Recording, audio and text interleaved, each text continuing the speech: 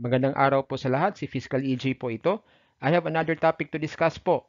And this topic is phrased through this question. Can due process of law be invoked against private individuals and or public officials acting in their private capacity? But before answering that question, let us first discuss the basic concept of due process.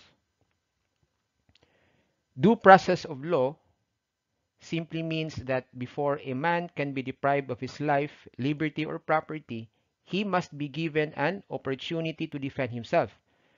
This has been the definition of due process as early as the 1920 case of Cornejo versus Gabriel.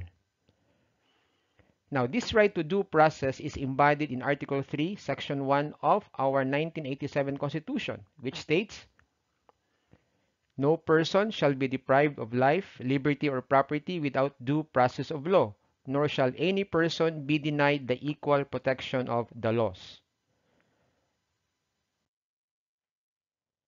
Now, the term "no person" in relation to the phrase "no person shall be deprived of life, liberty, or property" simply means everyone, regardless of race, regardless of social or economic status, gender preference, political or religious belief, is entitled to due process of law. Now, the term or the word deprive, as used in the said constitutional provision, means to take something away from or to withhold something from. It also means to be denied something to which one is entitled. In other words, before our life, our liberty or freedom, and our property is taken away from us, we must be given the opportunity to defend ourselves and prove our case. There are actually two kinds of due process: procedural and substantive. Procedural due process refers to the procedures that the government must follow before it deprives a person of life, liberty, or property. It refers to the method or manner by which the law is enforced.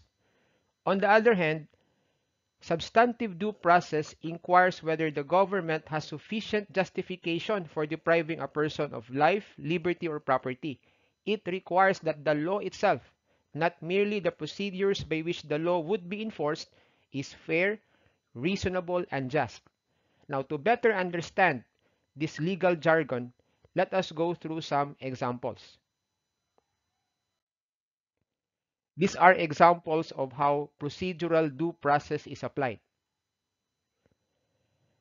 X accuses Y of cyber libel. Now, merely accusing Y does not make him guilty of the crime. X has to go through some process before Y can be convicted or held criminally liable. First, X has to file a complaint before the fiscal's office. Second, the fiscal must give Y the opportunity to submit his answer to the complaint. Third, if the fiscal finds probable cause, then he will file the criminal case or information in court. Fourth, the court then gives X the opportunity to prove the guilt of Y. The court will likewise give Y the same opportunity. And fifth, it is only after the court gives the parties the opportunity to be heard shall it render judgment either convicting or acquitting Y. Here you can readily observe that there is a procedure that the government must follow before it can deprive Y of his liberty or freedom. Another example, X, an employee of a shoe company, was caught in the act stealing several pairs of shoes. The company, aside from filing a criminal complaint for theft against X, also wants to dismiss him from employment because of grave misconduct or on the ground of grave misconduct. Can the company immediately dismiss X? The answer is no. The law, I am referring to the labor code, requires the company to comply with the twin requirements of notice and hearing. First, the company must notify X of the charge against him. And second, the company must give him the opportunity to explain his side of the story. Then and only then can the employer dismiss X from employment. And this is true even if X was caught on CCTV camera stealing company property. Example of how substantive due process is applied. Suppose Congress amends the law on theft by imposing the penalty of death if the value of the property stolen is at least 5,000 pesos. Question: is that a sufficient justification for depriving a person of his life? The answer is no. Another question: is the law itself fair, reasonable, and just? The answer is no. The law, therefore, is violative of substantive due process because the punishment is greatly disproportional to the crime committed. Imagine, 5,000 pesos lang yung value ng property na kinuha mo or subject of the theft, tapos yung penalty is death. This is a clear example of a law that is violative of substantive due process. Take note that there must be both procedural and substantive due process. Even if there is procedural due process but the law being enforced is violative of substantive due process, there would still be arbitrary government action despite the fact that proper formalities are followed. What do I mean by this? In the previous example, let us say X was duly charged, tried, and convicted for the crime of theft for stealing property worth 5,000 pesos, for which reason he was meted the penalty of death.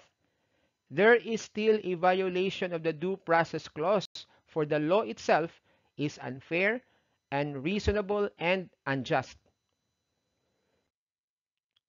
The next question to ask is, against whom should the right to due process of law be invoked? The guarantee of due process of law is a constitutional safeguard against any arbitrariness on the part of the government, whether committed by the legislature, the executive, or the judiciary. Any government act that goes against justice or fair play is considered a violation of due process, and this is true whether the denial involves violation merely of the procedure prescribed by the law or affects the very validity of the law itself. So we can see here that due process of law can be invoked only against the government, whether the legislature or Congress, the executive, or the judiciary. Question: can it be invoked against the acts of private individuals or against public officials acting in their private capacity? The answer is no. The Bill of Rights, of which due process is a part of, is not meant to be invoked against acts of private individuals. It is true that the liberties guaranteed by our Constitution must always be subject to protection. But protection against whom? Protection against arbitrary government action. Further, the Bill of Rights governs the relationship between the individual and the state as represented by the government. Its concern is not the relation between individuals, between a private individual and other individuals, as ruled in the case of Cadahas versus People.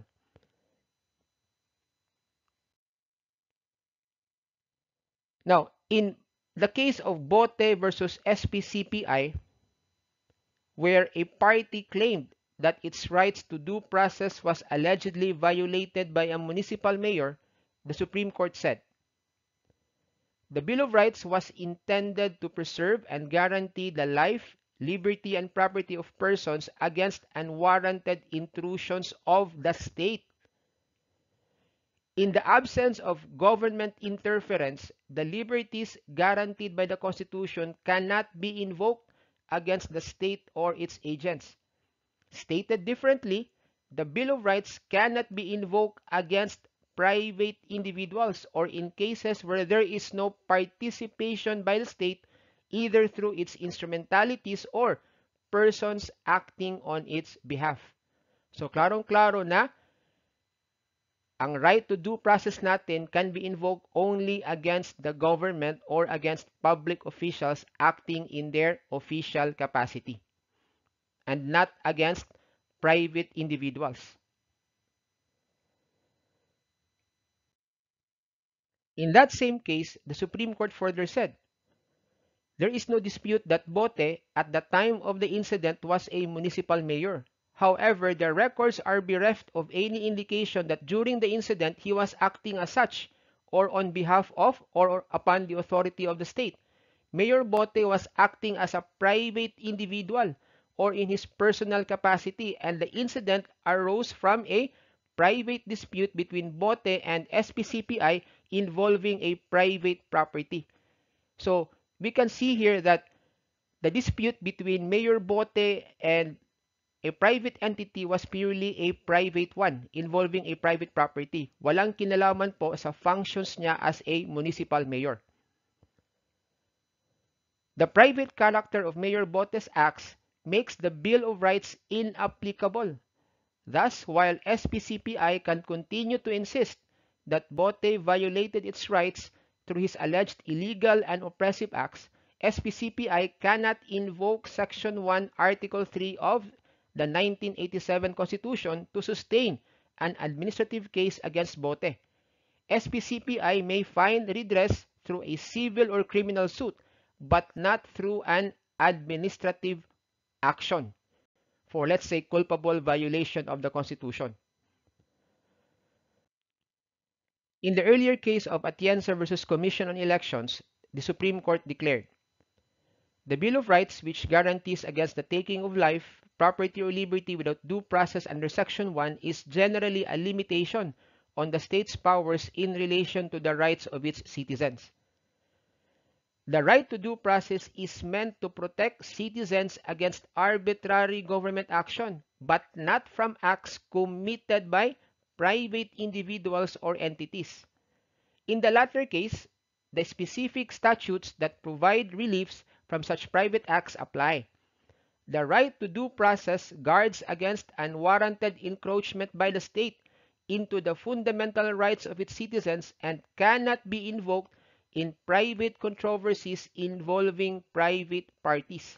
So, klaro na po na hindi ito pwedeng ma-invoke against private controversies involving private parties and even against public officials acting in their personal capacities. Now, if due process of law cannot be invoked against the acts of private individuals or against public officials acting in their private capacity, then what is the remedy of the aggrieved party? The aggrieved party can always file the appropriate civil or criminal case grounded on a specific violation of law. Examples: X, a full-time vlogger, lambasted, insulted, and ridiculed Y in his YouTube channel without giving the latter the opportunity to rebut. Question: can Y claim that his right to due process was violated? The answer is no. Why? Because X is not the government. He is also not a public official. What Y can do is file a criminal complaint for cyber libel against X for defaming him online or file a civil case for damages under Article 26 as the case may be. Here is another example. Congressman X, in his private funded radio program entitled Isubong Mo Kay X, berated a chief of police for not taking action on a complaint for rape filed by Maria against a police officer who is under the said police chief's supervision. The latter felt utterly humiliated and insulted by the actions of the congressman. He now claims that his right to due process has been violated because Maria should have filed a complaint before the NAPOLCOM instead of asking the help of Congressman X. Question: is the chief of police correct? What do you think is the answer? The answer is obvious. The answer is no. Congressman X, while a public official, was acting in his private capacity. The right to due process, to reiterate, can only be invoked against the government or against a public official acting in his official capacity. His recourse against Congressman X is to file either a criminal case for libel or slander, as the case may be, and not because his right to due process has been violated.